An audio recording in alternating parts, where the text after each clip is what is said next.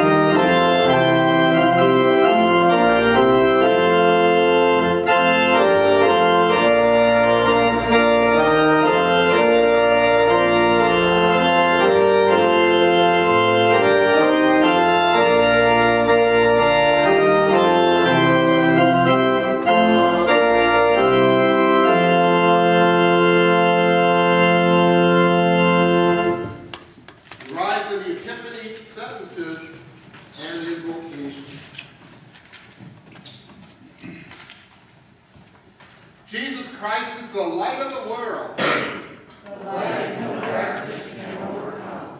In him was life, and that light was the light of men. The light shines in the darkness, but the darkness has not understood it. The true light that gives light to every man was coming into the world. In the name of the Father, and of the Son, and of the Holy Spirit. Amen. The grace of God has dawned upon the world, bringing healing for all. Let us call to mind our need for healing and the ways we have sinned against God, one another, and ourselves. This is the message we have heard from him and declare to you. God is light. In him there is no darkness at all. If we claim to have fellowship with him, yet walk in the darkness, we lie and do not live by the truth. But if we walk in the light, as he is in the light, we have fellowship with one another, and the blood of Jesus, his Son, purifies us from all sin. Almighty God, to whom all hearts are open, all desires known, and from whom no secrets are hid, cleanse my thoughts from the darkness of my sin. Cleanse my body from the works of my sin. Cleanse my soul from the guilt of my sin. Shed the light of your forgiving love upon me, forgiving, renewing, and recreating me in Christ Jesus, your Son. Jesus Christ is the light of the world. In him the darkness of your sin is forgiven. As a called and ordained servant of the word, I forgive you all of your sin in the name of the Father, and of the Son, and of the Holy Spirit. His Spirit has prepared you to walk now as children of the light. Amen. Praise God for his light and salvation. The Lord be with you. And also with you. Let us pray. Lord God, on this day you revealed your Son to the nations by the leading of a star. Lead us now by faith to know your presence in our lives, and bring us at last to the full vision of your glory. Through your Son, Jesus Christ, our King, who lives and reigns with you in the Holy Spirit, one God, now and forever. Amen.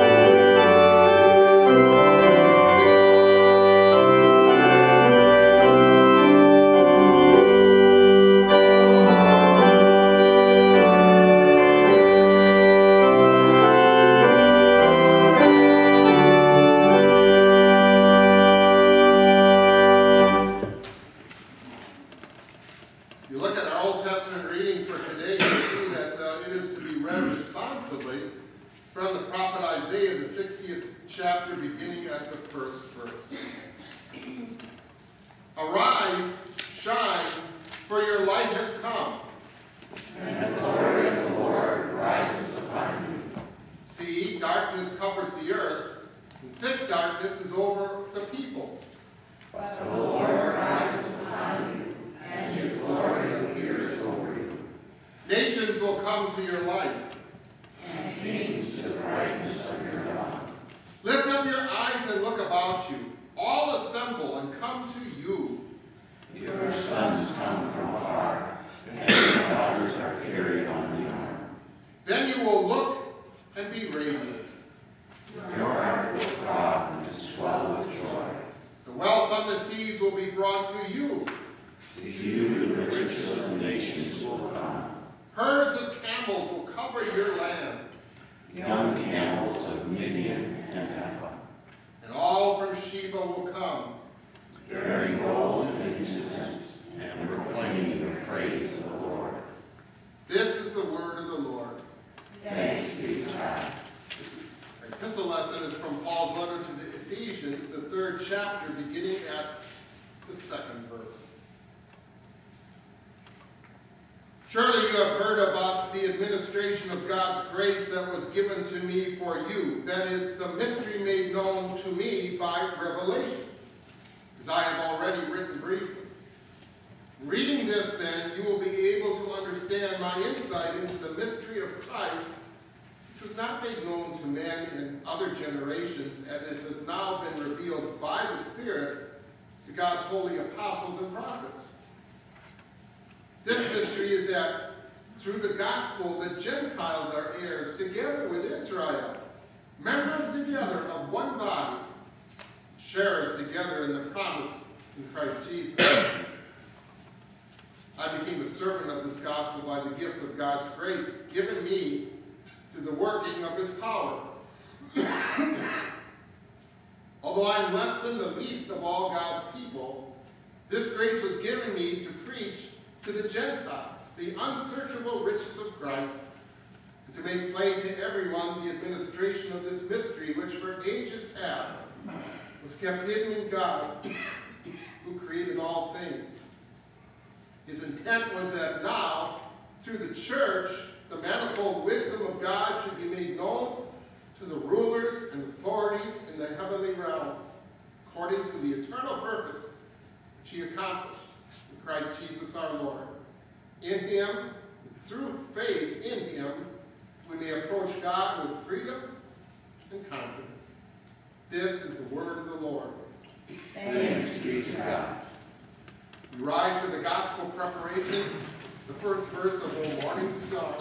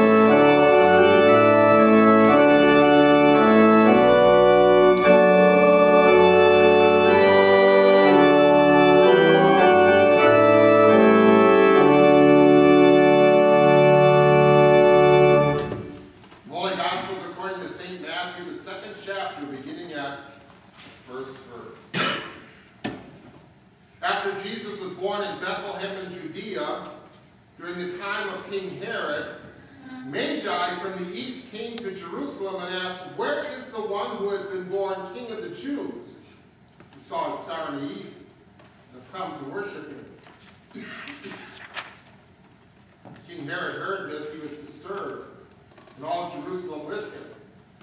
When he had called together all the people's chief priests and teachers of the law, he asked them where the Christ was to be born.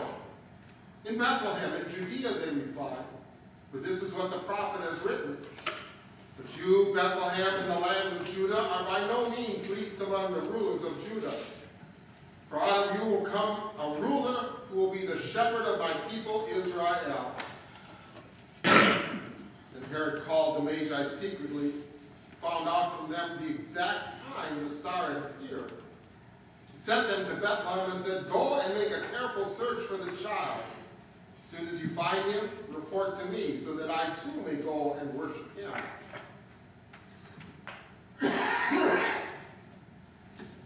After they had heard the king, they went on their way.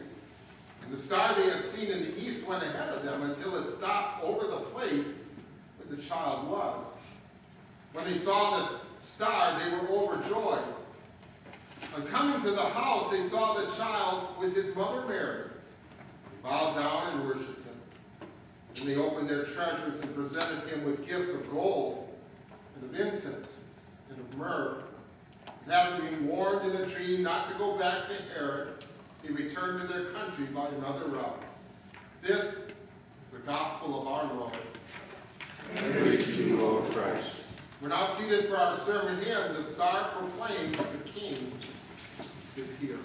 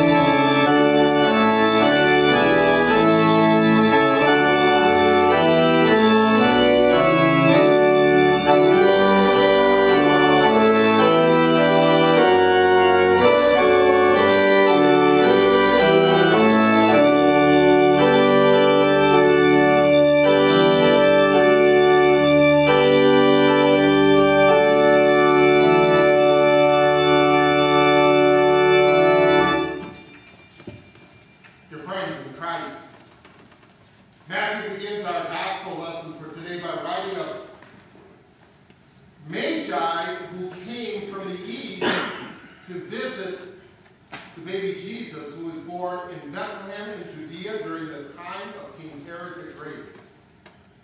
Who in the world were these Magi? Well, Magi were priests of the Zoroastrian religion. The Zoroastrian religion was the ancient religion of the Persian people, the Iranian people today. It is still practiced.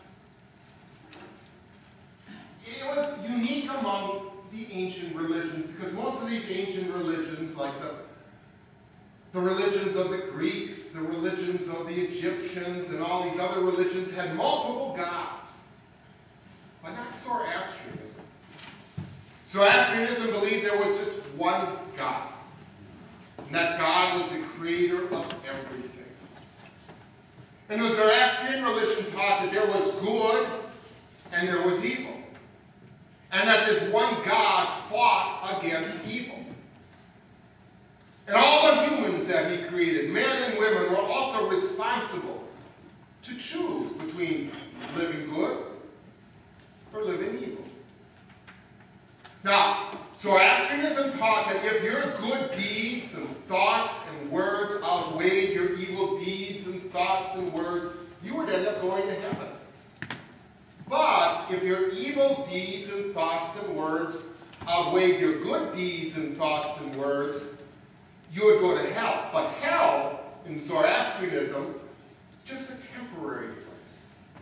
It was a place where you went to be punished for your evil, but also where you learned to do good, so that you could earn your way into heaven at the second judgment. So the Magi were priests who were very intelligent, very well educated. They would travel all over the world with the Persian army, with Persian diplomats, and on their own to spread their faith. They were also experts in the stars and believed that they could interpret messages by looking at the stars. So it was one night that they saw this star in the east, and they interpreted that star to mean a king had been born to the Jewish people. And that excited them. Because there were Jewish people in Persia from way back in the exile times. They knew the Jewish people. Now they had a new king. And so the Magi probably felt that they could enlist this new king in the battle against evil. So they traveled to Jerusalem, the ancient capital of the Jewish people, and they went to the present king, Herod the Great, and asked, where is this newborn king? Herod, of course, knew nothing of it, and he thought that someone was planning a coup against him. So he wanted to see, well, where is this rival to my throne so I can eliminate him? He had his religious scribes search the scriptures to see where a king might be born. And he discovered from the prophet Micah that it would probably be Bethlehem, the birthplace of King David, the first great king of Israel. So they sent the Magi to Bethlehem, just south of Jerusalem. And Herod said, well, you know, if you find this king, let me know. That star led the Magi to the place where the baby Jesus was. We are told that they worshipped him and gave him gifts of gold, frankincense, and myrrh, and hoped that he would one day help them in the battle against evil. Now again, remember, the Magi believed there was one God, just like the Jewish people believed. And they knew that there was good and there was evil. And they thought that you had to fight against evil. There was no salvation from God in the Zoroastrian religion. It was all up to you. You had to do it. You had to be the one to do good. And if you couldn't do it, well, you'd end up in hell until you learn to do good. Well,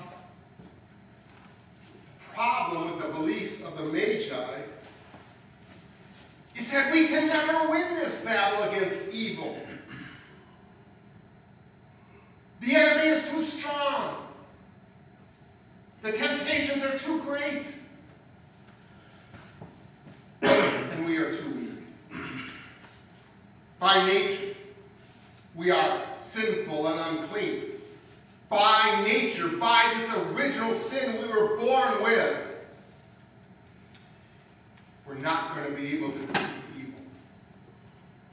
So the Apostle Paul, the great Apostle Paul once wrote, the good that I know I should be doing, that I never seem to be able to do, and the evil I know I shouldn't be doing, that's what I always end up doing.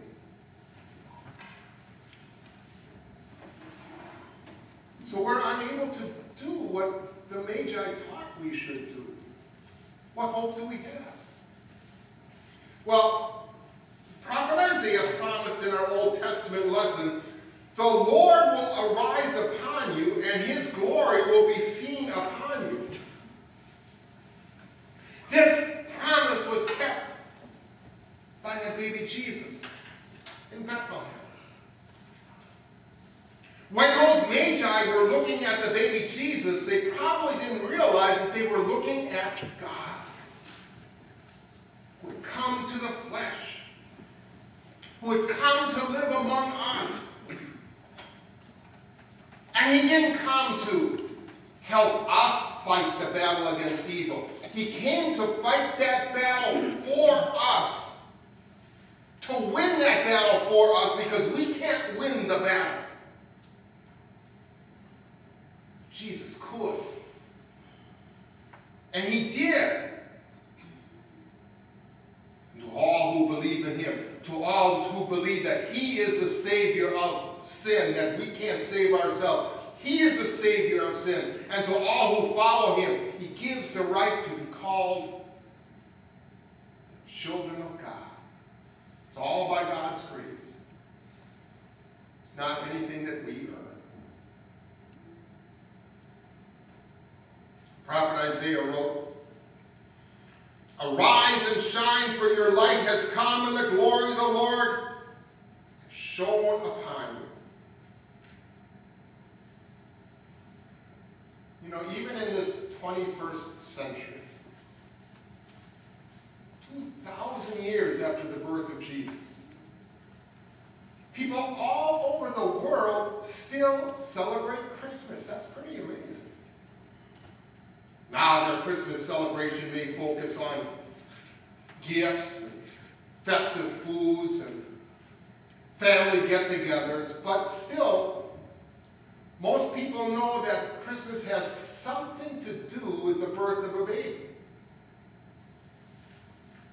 And like the Magi, most people may not quite understand who that baby is and what he came to do, which may explain why, when the Christmas celebrations are over, and the decorations have been put away, and all the Christmas cookies have been eaten, so many people who have celebrated Christmas get depressed. Because it's now back to this battle against evil in our lives. Evil that depresses us. Evil that takes the joy out of living. Evil that separates us from other people. Evil that separates us from God. But remember, our light has come. The glory of the Lord has risen on us. Jesus did not come to help us fight evil. He came to fight that evil for us. The Magi were wrong about why Jesus came. Jesus came to be our Savior, to defeat evil for us, to suffer the judgment of our sins on him, so that we might be the people of God. Now, if you believe this, the light of that first Christmas can brighten your life every day of this new year, even in the darkest of times. As the prophet Isaiah writes, "May your hearts be thrilled and exalted because your Savior has come to you." May our hearts be just as thrilled as seeing the baby Jesus as those Magi were. And may we believe and follow him as our Savior. Amen. Now may the God of hope fill you with all joy and peace in believing, so that by the power of the Holy Spirit you might abound in his love and his hope forever. Amen. Our creed is in the form of a hymn that's printed in our service bulletin. In God we believe. So we rise to sing our confession of our Christian faith in the words of this hymn.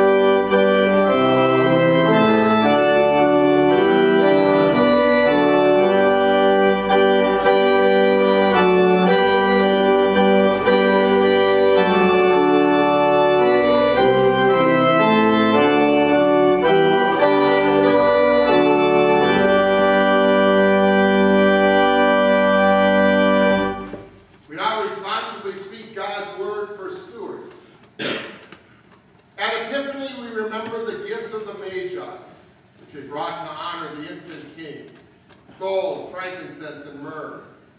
May we offer our best to the Lord of our lives this day and every day. With our offerings we give ourselves in worship and in service, acknowledging Jesus as the King of our hearts and of our lives. You may be seated for the offering hymn.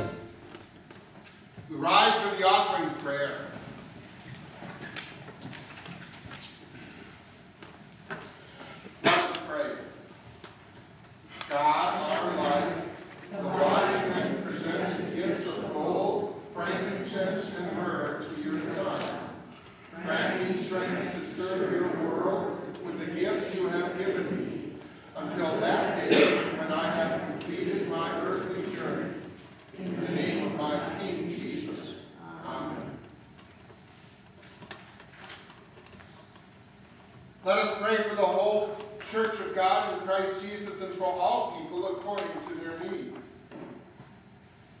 Lord of glory, even as darkness covers our world, you make your church to shine with the brightness of the resurrection of your Son, Jesus Christ. Grant us his light in rich measure, that the world would be drawn to behold his salvation. Lord, in your mercy, hear our prayer. Holy Father, as your Son once was found in the arms of the Virgin Mary, so now is he found in your holy Christian church. Cause your word to abide richly among us, that many would be led to Christ through our witness. Lord, in your mercy, hear our prayer. Heavenly Father, you prepared a place for your Son Jesus in the womb of the Virgin Mary and in the home of Mary and Joseph. Bless our homes and all who dwell in them, that your word would be heard and your mercy be shown therein. Lord, in your mercy, hear our prayer. Lord God, all nations are called to worship you in the brightness of your Son. Grant faithfulness to all the rulers of our nation. Scatter the darkness of this world through the faithful witness of your church. Lord, in your mercy, hear our prayer. Compassionate Lord, behold in mercy all who are in any danger, trouble, sickness, or need. Hear our prayers for the sick and the suffering, especially those in our congregations whose names are listed in our bulletin. Comfort all who mourn and sustain them with a confident hope in the resurrection. Lord, in your mercy, hear our prayer. From afar you brought the Magi safely to find Christ and then safely home again. Send your holy angels before all who travel, that they would be directed always in the ways of Christ. Lord, in your mercy, hear our prayer. Into your hands, O Lord, we commend all for whom we pray, trusting in your mercy. Through Jesus Christ our Lord. Amen. Lord, remember us in your kingdom and teach us to pray. Our Father, who art in heaven, hallowed be thy name. Thy kingdom come, thy will be done, on earth as it is in heaven. Give us this day our daily bread, and forgive us our trespasses, as we forgive those who trespass against us. And lead us not into temptation, but deliver us from evil. For thine is the kingdom, and the power, and the glory, forever and ever. Amen. I did not see a temple in the city, because the Lord God Almighty and the Lamb are its temple. The city does not need the sun or moon to shine on it. For the glory of God is its light, and the Lamb is its lamp. The nations will walk by its light, and the kings of the earth will bring their splendor to it. May the babe of Bethlehem, the Christ of Epiphany, shine in you and through you, strengthening your faith and making glad your hearts. Almighty God, Father, Son, and Holy Spirit, bless you now and forever. Amen. It's good to be again with you this morning. Please drive safely as you return home. We continue now and remain standing for our closing hymn, As with Gladness Men of Old.